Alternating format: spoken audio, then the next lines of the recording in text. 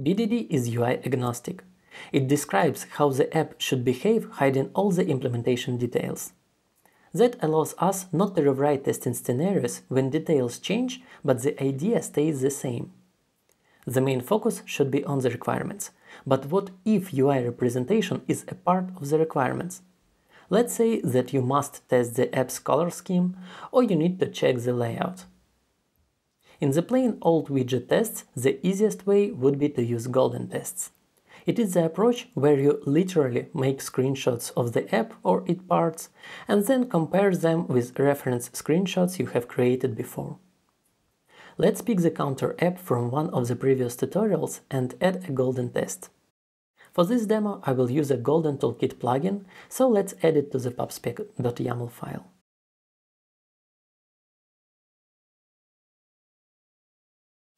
Now let's run the code generator and write a new test.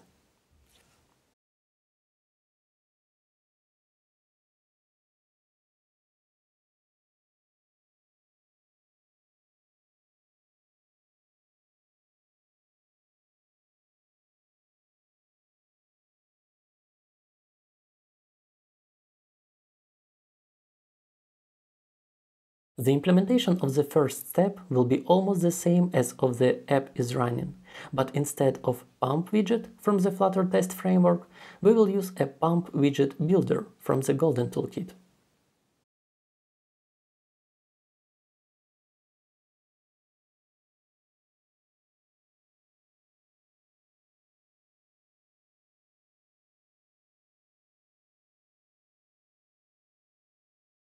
We have one more step to implement.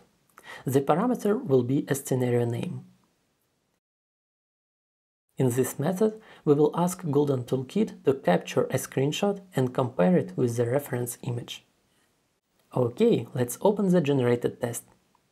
It looks good, but in order to make golden tests work, we need to use the test_goldens function instead of test widgets.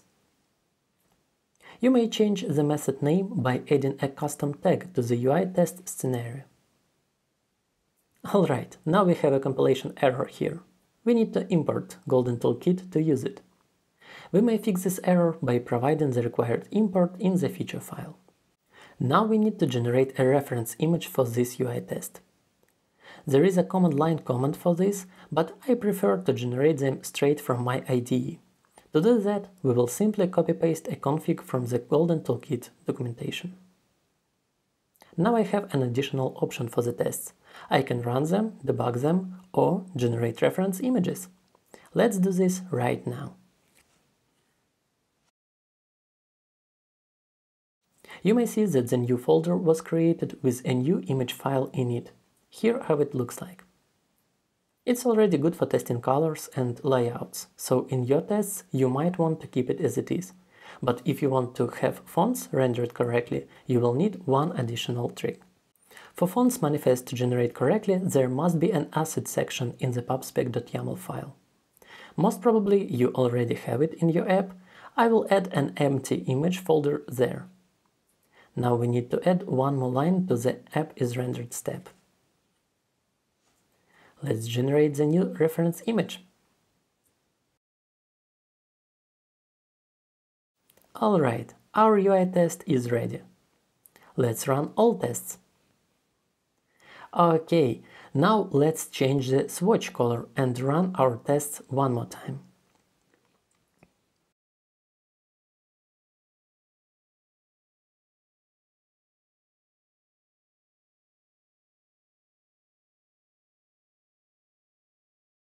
As you can see, all our functional tests passed, so the app works as it should, but the UI test failed. The framework created an additional folder with all failed tests. Here is our master image that was a reference. Here is how it looks like in the app now, and here is the difference between them. Okay, I want to show you one more cool trick. Let's revert the swatch color and remove the failures folder. I can test how the app will look like on different devices. To do this, I need to change the app is rendered step like that.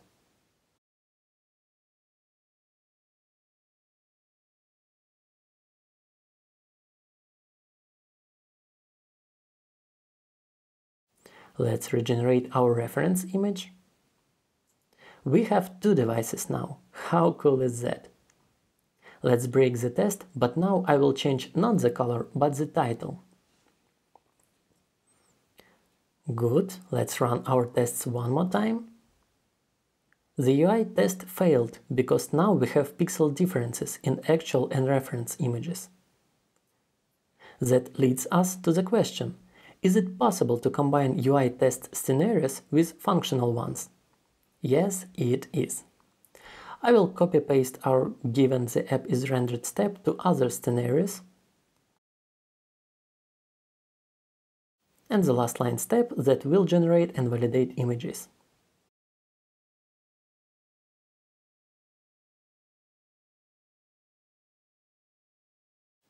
I will move the tag above the feature and limit rendering to one device.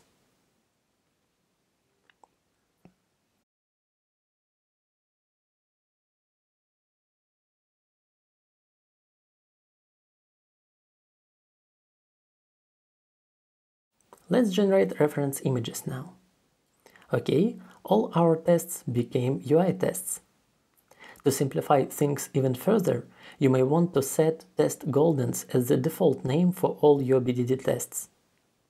To do that, you may create a build.yaml file with the following content. Okay, now this tag is not needed. That's it. Thanks for watching and test your apps. See you!